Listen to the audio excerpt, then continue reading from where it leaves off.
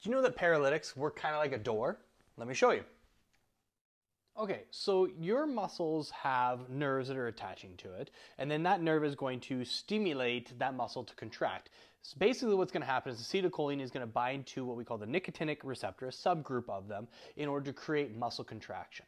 So where do depolarizing and non-depolarizing neuromuscular blocking agents or paralytics come in? Well, let's start talking about the non-depolarizing. What non-depolarizing is going to do, it's going to go to that nicotinic receptor and it's going to block it. It's not going to allow acetylcholine to actually attach to it to open up its channel to create, so that way sodium potassium can shift. It's not going to allow that to occur, so no action potential can occur.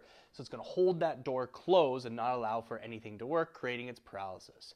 In a depolarizing, what's going to happen is that depolarizing agent is going to bind to that nicotinic receptor and it's going to open the channel, allowing for sodium potassium to depolarize. Okay, it's going to depolarize that cell and create the fasciculations and the muscle contraction initially.